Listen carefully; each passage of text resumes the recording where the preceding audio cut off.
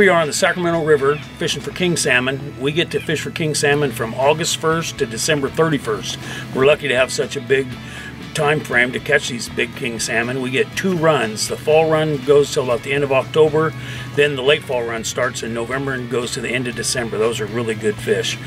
We fished today from Balls Ferry down to Jelly's Ferry Bridge. We back trolled flatfish with sardine wraps. Pretty decent day, caught some big fish, a lot of big fish this year. Not as many as some years, but they're big. Atta boy. Hey. A lot of pressure. Oh, I just saw him. Nice fish. And you just slide up just a little, just a little. Nice, look at him run. Keep right down to that sinker, stay here. Right to the sinker and we lift up. You want me to move? You got it? Right to the sinker and lift up, but I want him out. Out here. There we go, straight, lift up. Come on, come on, come on, come on. Get in that net, get in that net. Got him! Woo! Pretty typical Sacramento River king salmon for this year. We've been blessed with a bunch of big fish this year. This is pretty typical. Certainly a lot bigger ones, but this is a dandy. Glad to have it. I'm Mike Bogue, Mike Bogue's Guide Service. I'll show you quickly how I wrap a T55 flatfish with a sardine wrap. Start off with a sardine, cut right here. Just get a nice fillet off that side. And what I'm going to do is I trim this tail and then cut it up about halfway. The screw eye in the middle of the lure, split that bait right there in the middle. Take the miracle thread, and if you can find some at any store, please call me and send me it, because it's really hard to find right now, but it's very important, because as it stretches, it keeps that sardine in place where it doesn't move. Because what happens is it'll change. If it moves, it changes the balance of this lure and it won't swim straight. And if it's not swimming straight, you're not fishing. So you're wasting a lot of time if that sardine moves, I think. So just get it on there nice and snug. And it'll stay on, but I like to just half hitch it on just to be sure. Pull it tight and break it. There it is. I like fishing these flatfish because one thing I think is you get bigger fish, more aggressive, bigger fish bite them, and the bite's amazing. It's monster bites on these things. It's not a nibble or a grab or a hold. It's a monster bite, and I really like to feel that bite, and most clients do too.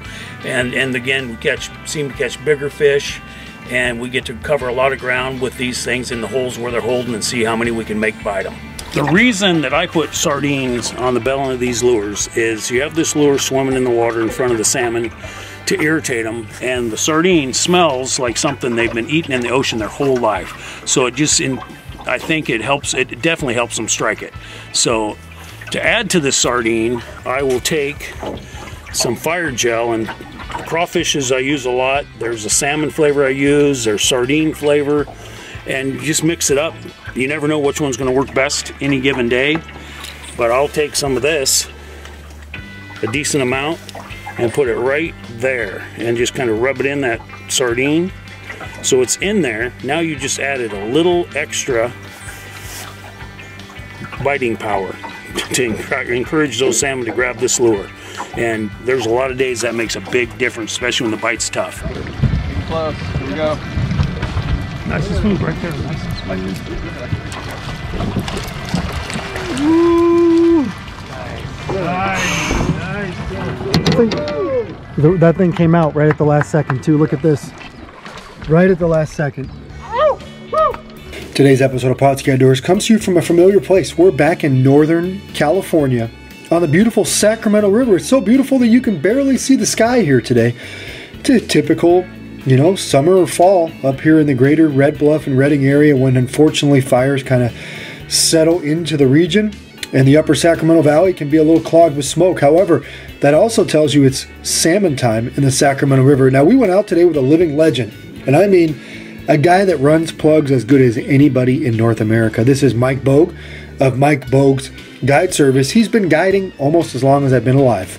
And that's not an exaggeration. The guy knows the river as well as anybody. He decided to start today in the world famous barge hole. We spent about a half hour there. As you could see, the sun was just coming up. We didn't get that many takers. There's a lot of pressure in the area.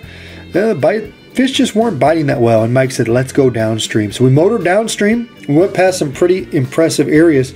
You can see a large gravel bar here with dozens upon dozens of anglers that hang out and fish from the bank. Luckily, we were from a boat, which put us right in prime position to get after some salmon. Now, Mike is a plug fisherman. Does he run bait? Sure, he does, like everybody else. But if it's his choice, he's going to fish plugs, and he does it very, very well. Matter of fact, he's kind of one of the godfathers on the Sacramento River when it comes to running plugs. He does it very well. He's got them tuned in. He's got them dialed. And we sat there and watched him do it.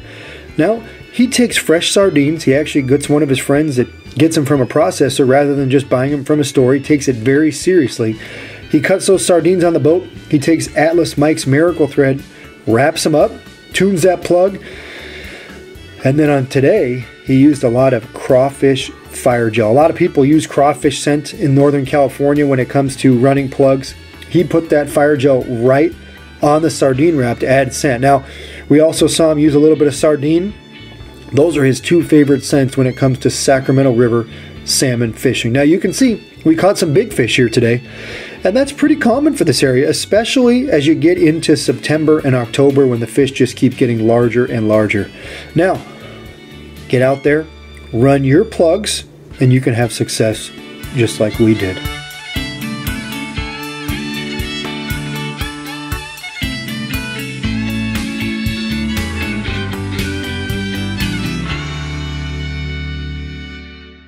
Pautzke products are available at sporting goods stores near you. If you can't find the specific color, size that you want, make sure to go to Pautzke.com. And as a thank you for watching Pautzke Outdoors, we're going to show you a coupon code to be used for 10% off your next order.